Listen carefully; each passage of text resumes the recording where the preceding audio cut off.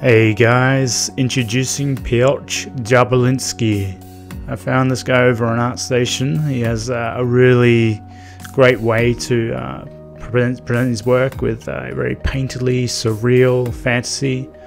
I really enjoy it, and it's just like this otherworldly expression of the characters, and you know, this feels like there can be a lot going on in this kind of post-surreal, post-apocalyptic world and sorts, and suppression, repression, and all that stuff. And yeah, you guys should go check out the rest of his work there over on ArtStation. And until next time.